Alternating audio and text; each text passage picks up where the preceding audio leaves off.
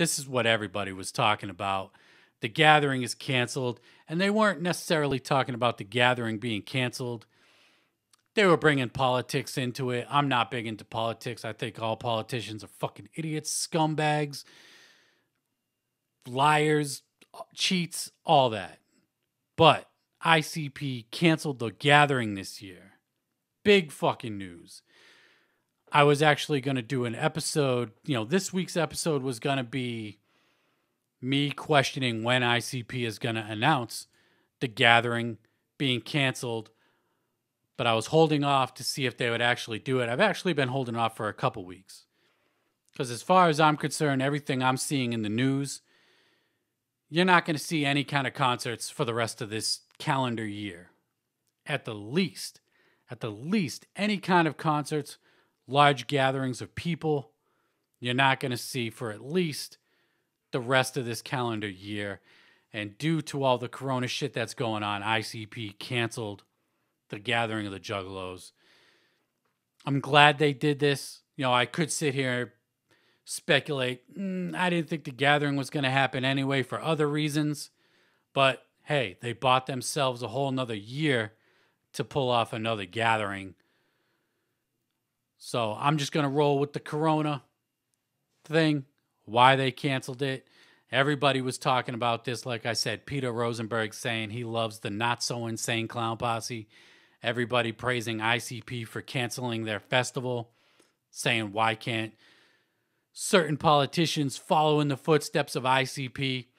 I honestly think we're giving ICP too much credit with this whole canceling of The Gathering of the Juggalos, comparing them to politicians who want to get shit reopened faster and all this other crazy shit that's going on. But I think we're giving them a little too much credit. They definitely deserve credit for canceling The Gathering, donating those masks, the t-shirts to get made into masks, rather. So shout out to ICP for that. Really fucking dope on the mask front. It sucks that The Gathering is canceled. I myself wasn't planning on going. I was wondering why tickets haven't been up for sale, considering The Gathering is supposed to be in 4 months. I would imagine by now tickets would have been on sale.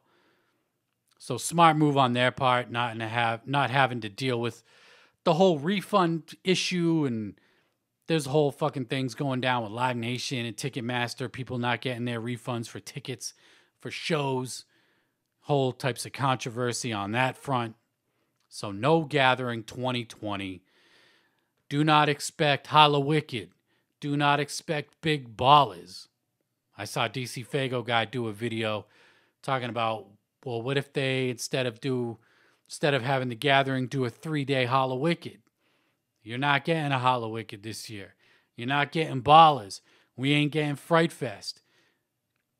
The fall tours, Psychopathics from Outer Space, or Wicked Clowns from Outer Space 2, that's going to be canceled. Tech Nine's rescheduled tour dates in the fall will be canceled.